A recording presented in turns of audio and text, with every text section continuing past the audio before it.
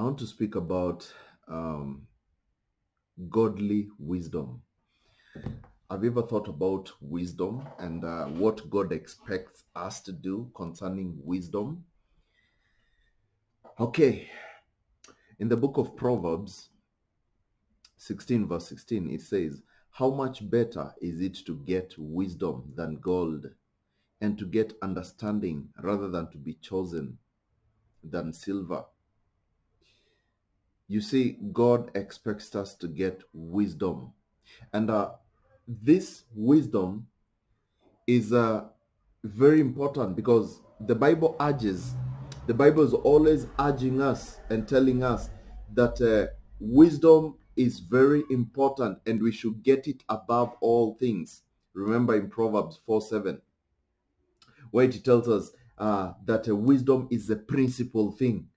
Therefore get wisdom, and with all thy getting, get understanding.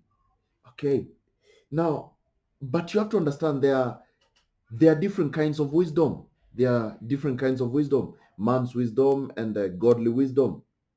Okay, and the Bible tells us about the wisdom of this world. God tells us about the wisdom of this world. In 1 Corinthians 3:19, it says, "For the wisdom of this world is foolishness with God." Okay, is foolishness. For it is written, "He taketh the wise in their own craftiness." Sometimes you can be chasing wisdom of the world. We chase so much. We just chase career. We chase, I want to be a professor. I want to be an engineer. I want to chase this. It's not bad to be all those things. But all this kind of wisdom, no matter how many PhDs you have, God still says you're a fool. Have you ever discovered and asked yourself one thing? Why is it that the most educated people in the world are the most people who refuse God, are the type of people who say God does not exist? Many of them are professors, engineers, great people, and many of them, they say, "Oh, God does not exist. We don't believe in God," and this and that. But the people who have learned the Bible, the wisdom of God, they perfectly know that God exists. God exists. And in 1 Corinthians 3 verse, when you go to verse 20, it talks about the Lord knowing the thoughts of the wise, that they are futile. The thoughts of the wise, they are futile. So there's obviously a difference between godly wisdom and worldly wisdom. Okay, there's a big difference. And I want to show you this difference. Let me show you the difference between godly wisdom and worldly wisdom. Okay, James 3:13, and we can read to 17. Let me read to you. The Bible says, "Who is a wise man and endued with knowledge among you? Let him show out of a good conversation his works with meekness of wisdom. But if you have bitter envying and strife in your hearts, glory not and lie not against the truth. This wisdom descended not from above, but is earthly, sensual, devilish." You see the kind of devilish wisdom? You see? Are you getting the point here? This wisdom descended not from above, but is earthly, sensual, devilish. For where envying and strife is, there is confusion and every evil work. Have you ever seen the kind of wisdom we have in the world nowadays is so that I can be better than you. I can have a better car than you. I can have a bigger house than you. I can have more money than you. Is a wisdom of envy, a wisdom of strife. I want to strive to be better than all of you. Is a wisdom of pride. The wisdom of this world is a wisdom of pride. And there's always confusion and every evil work. When you want to be wiser than, let's look at politicians. They want to be wise with craftiness so that they can always be above every other person. When you see someone going to learn political science, what is political science? Just the art of manipulation, to manipulate voters, to manipulate people. That's the wisdom of this world. But let's see what the Bible says about godly wisdom. It says, "But the wisdom that is from above is first pure, then peaceable, gentle, and easy to be entreated, full of mercy and good fruits, without partiality and without hypocrisy. That's God's wisdom. Which one are you seeking for, my brothers? Are you seeking the wisdom of this world? Are you seeking godly wisdom? Which one are you looking for? Because godly wisdom is, of course, from God and honors God. Godly wisdom starts with the fear of God and results in a holy life. But worldly wisdom,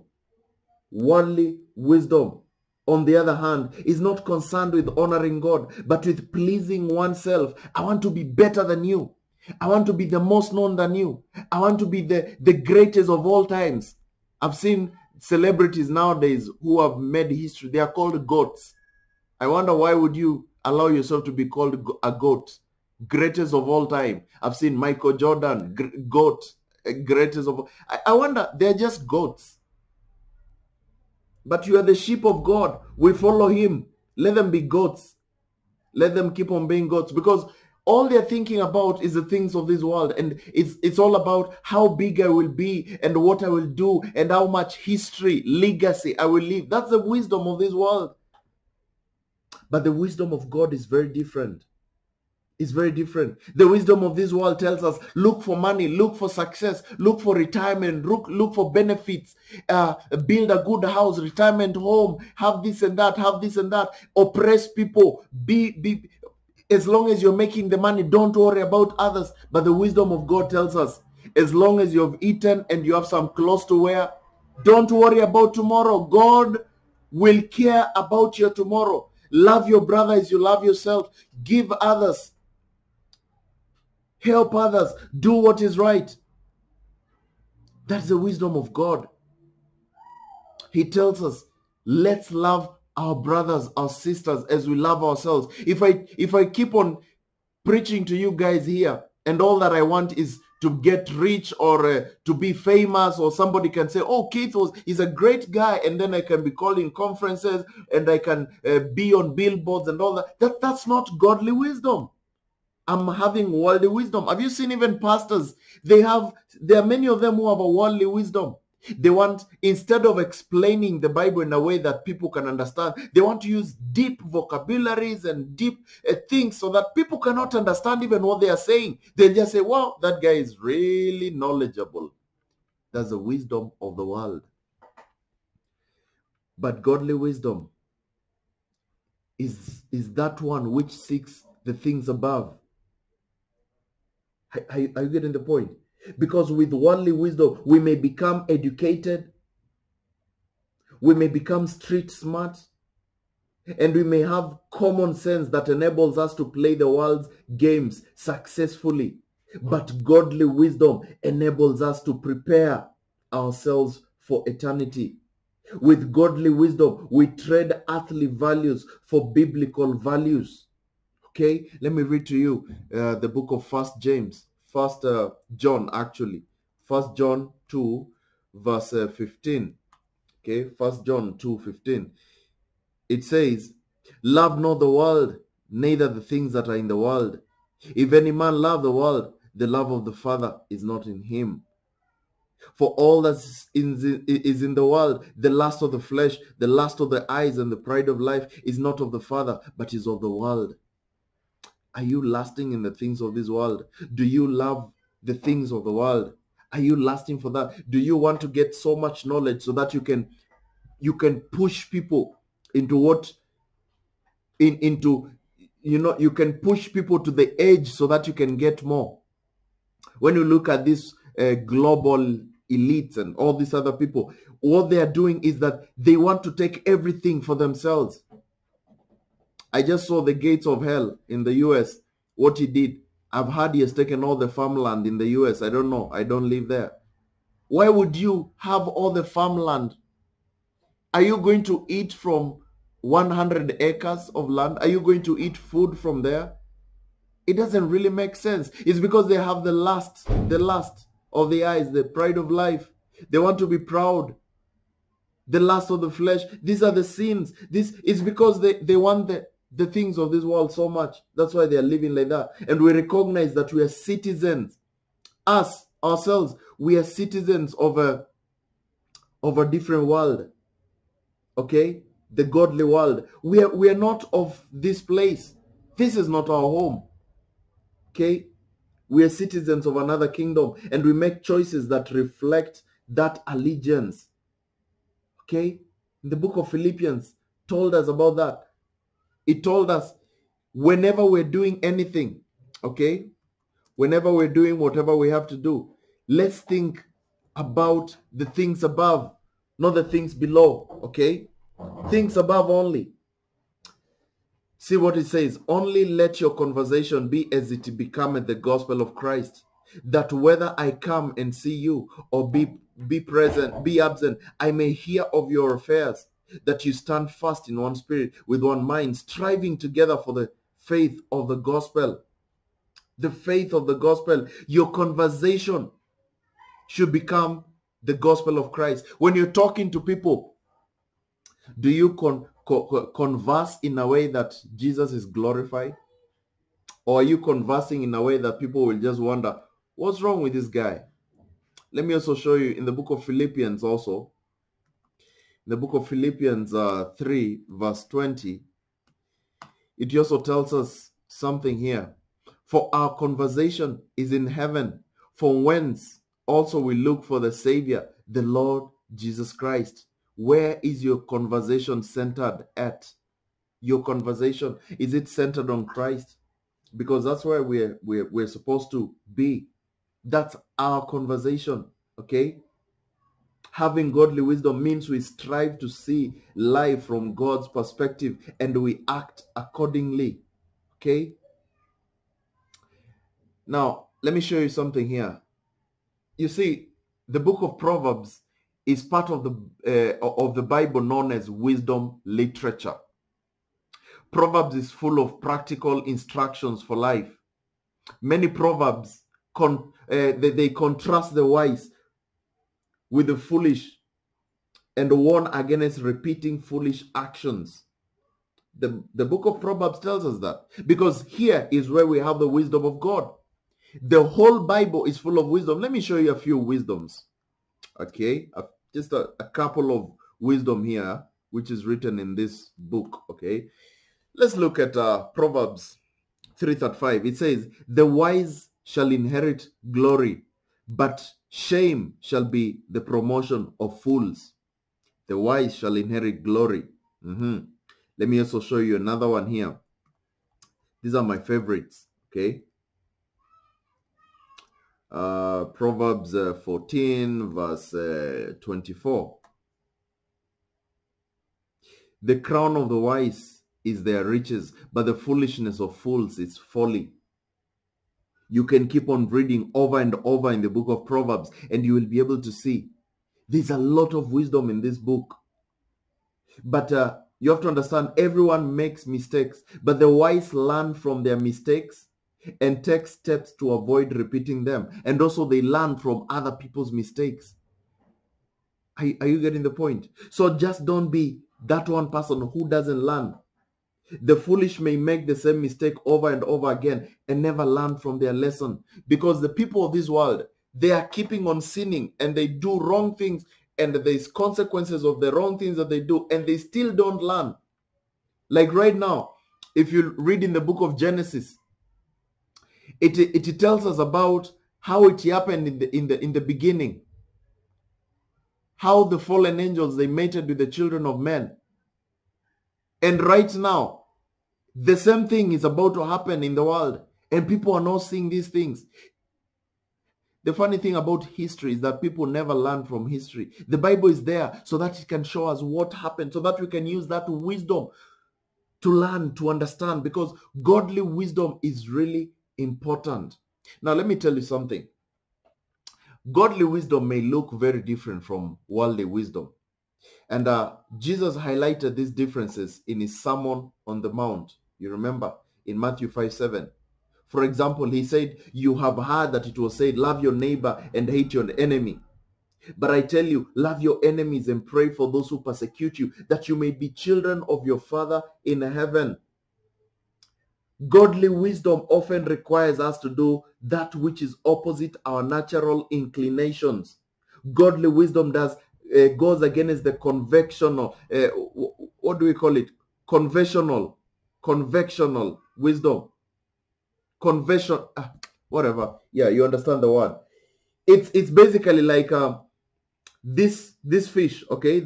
Everybody's heading towards one side, but then godly wisdom is like you should see the light and change your direction and say, no, I'm not going to be like everyone else. I'm going to be different. That's what we call godly wisdom. And this conventional wisdom is everybody is heading one way. The whole world right now is going to welcome the Antichrist in a very smooth way. Only the people with godly wisdom are going to be like this fish. Only those. Okay? Only those. Because we can only live in godly wisdom when we are committed to crucifying our flesh and living in the spirit. We have to crucify our flesh. Like this fish, it doesn't know where it's going because it's going alone. The others, they are going because they are following. It's like the way you just wake up and you find the world says that, oh, we are on a spinning ball. We are some monkeys on a spinning ball, spinning at 66,600 kilometers per hour. And you ask yourself, but Genesis tells us that God created the world and everything is centered on the earth. How comes we are just a part of a big universe, planet? And you see, the world is telling everyone one thing, but the Bible is telling you, no. You're not just, you did not just come from nowhere, from some, they call it, I don't know, pomodoro soup or whatever they say. You are created. You are fearfully and wonderfully made. And God knew you when you are still in your mother's womb. We have to crucify our flesh and decide that I'm going to be different. Let me show you what the Bible says here. In the book of Galatians 2 verse 20, the Bible tells us this. It tells us, I am crucified with Christ. Nevertheless I live, yet not I, but Christ lives in me. And the life which I now live in the flesh, I live by the faith of the Son of God, who loved me and gave himself for me. You see, when the devil comes and tells you, oh, you are this, you did this, you did that, you're a sinner, just tell him, come on, devil, you're speaking to a dead man. I'm already dead. I'm already dead. I was crucified 2,000 years ago with Christ. It's not me who lives now. It is Christ who lives in me. Stop arguing with the dead man. That's exactly how you should deal with your body. Whenever your body is trying to tell you, follow the ways of the world, tell Satan, no, come on. Please, I'm already dead. Stop speaking to a dead man. Are you getting the point here? Let's also see the book of Ephesians. Ephesians 5 verse 16. It says, redeeming the time because the days are evil. What does that mean? We should redeem the time. Right now, it is the time that we should be redeeming. Just living for the day, trying to preach to as many people as possible, trying to tell them, please come to Christ. The time is over. Because these days that you are living are very evil. The days you are living are very evil, and nobody wants to hear about the goodness of Christ. You have to redeem the time. And the Bible tells us, wherefore, be ye not unwise, but understanding what the will of the Lord is. Do you know the will of God, or are you unwise? Are you a fool? Because wisdom of God tells us to understand the times, to understand when we are living, to understand the things which are happening. Look at verse 25 here. He says, husband, love your wives, even as Christ also loved the church and gave himself for it. Are you loving your God? Because the church is an image of the wife. And Jesus is the head of the church. Are you loving your Father, God, with all that you have? Are you loving your Father with all that you have? Because if husbands are loving their wives, Jesus is loving us. That's for sure. Are you understanding this? And you should understand, if Jesus is loving us, then what are we supposed to be doing as a church? Submissive, loving him back, following his ways. If you're a wife and you never listen to your husband, what happens to you? You're just like any other person out there who doesn't even know what he's doing. And the primary way how we can gain godly wisdom is by learning God's word. God's word. Just as Psalms 119 verses 169, it tells us, let my cry come near before thee, O Lord. Give me understanding according to thy word. I need God's understanding. I need God's understanding. I need to understand what God wants for me. It's really important to know these things. Let me show you one verse here in Psalms. Psalms 119, verse 130. It tells us that the entrance of thy words giveth light. When the words of God enter in you, they give you light. It gives understanding unto the simple. You may be a simple person who is just from a third world country, or from a first world country, or from a 17th world country. I don't care which type of place you're coming from. You may be a simple person. You're not even known in your village. Even in your family, you're the least. But the moment the words of God enter into you, they give you light. While others, they are still in darkness, you're in the light. When others are running, following the systems of the world, you have light, and you're the one telling them, come on, these guys are just lying to you. These people are just lying to you. This is the true light of God, because you're given understanding by God. God gives you understanding when his word comes in you. Because no one is born wise, my friends. No one is born wise. We must acquire wisdom from God if we are to be truly wise. We are to acquire wisdom from God if we are to be truly wise. Let me show you something here. In Psalms 119 verse 98, just here, it says, Psalms 119 verse 98, I'll read to 100. It says, Thou through thy commandments has made me wiser than mine enemies. You see, the commandments of God, following what God wants you to do, listening to God, walking in the Spirit, has made me wiser than my enemies, for they are ever with me. Okay? I have more understanding than all my teachers, for thy testimonies are my meditation. I understand more than the ancients, because I keep thy precepts. There is wisdom in knowing God, in following God. There is a lot of wisdom. There's a lot of wisdom. Okay? Let me also show you something here in the book of Colossians 3 verse 16. Okay? 3 verse 16. It says, let the word of Christ dwell in you, richly in all wisdom, teaching and admonishing one another in psalms and hymns and spiritual songs, singing with grace in your hearts to the Lord.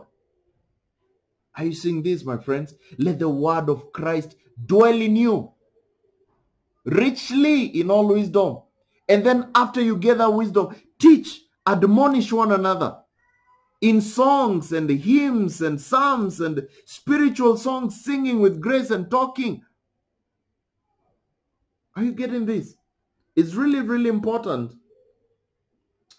So, guys, you have to understand that immersion in God's word produces a heart of worship and thanksgiving. That the heart of worship becomes fertile soil for seeds of wisdom to grow.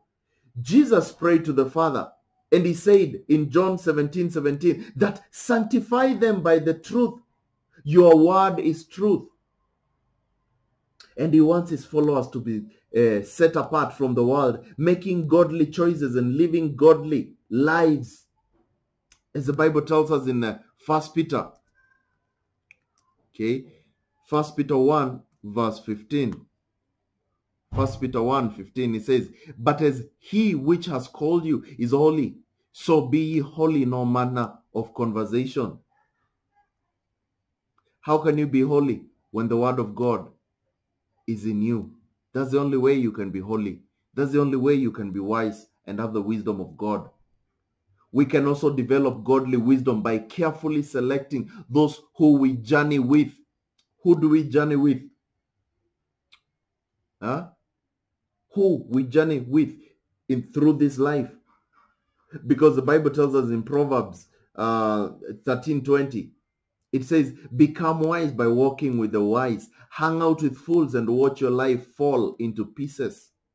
If you walk with people who are just having worldly wisdom, they think that they have everything because they know how to con people and how to make some deals, shady deals, and make money and make a life for themselves, then you'll be like them. You'll be a fool. And Paul instructed the Corinthians to imitate him or to follow him because he's also following Christ. Paul says, follow me. In 1 Corinthians 4:16, let me show you this because I don't want you to say that I'm just creating my things. 1 Corinthians 4:16. Paul said this, follow me. He said what? Wherefore I beseech you, be ye followers of me. Why is he saying that? Be followers of me. Because I know where I'm heading. I know where I'm heading. I'm heading towards the right goal with godly wisdom. And those who want godly wisdom will choose for their heroes those who exhibit wisdom in their personal lives.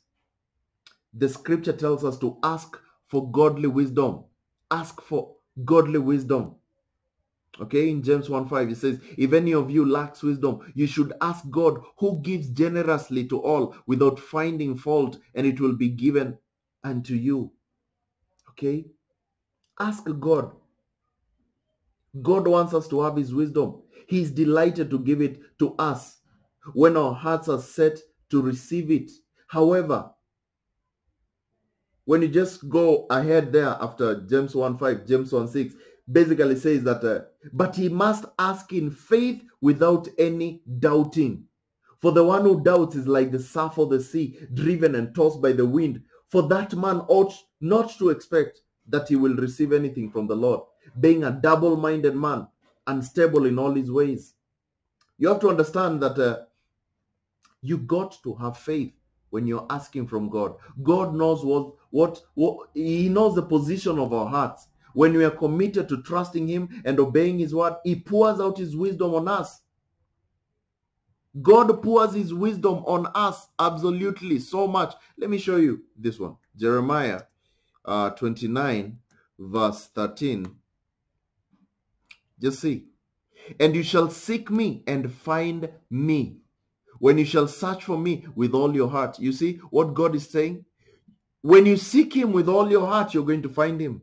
When you seek him with the truth in spirit and in truth, you're going to find God. You see, when you seek the things of this world, no matter how much you search them in truth, you'll always find diluted, corrupted wisdom. When you go to a school and they are teaching you, yes, it's good they are teaching you, but Satan is very cunning. Do you think the education system has been set so that people can get good jobs and live well? Nothing. Do you want to tell me before education, Abraham and Moses and Isaac and the prophets, they were not living, they were not eating? You want to tell me because the education system came, now is when people have started living? Actually, this is the time that people are living like animals. They don't even understand themselves because the wisdom of this world is always against God and is teaching people wrong things. It's teaching people how a girl can be a boy can be a girl. It's teaching confusion. It's teaching this. It's teaching that. It's teaching that you're an ape, you're a monkey, you're this. It's confusion, total confusion. I'm not saying people don't go to school. Go to school. But For me, what I understand, going to school is just a place of just go and interact with other people and learn a few basic things here and there. But if you put all your mind there, you're going to be as lost as a golf ball in high wheat.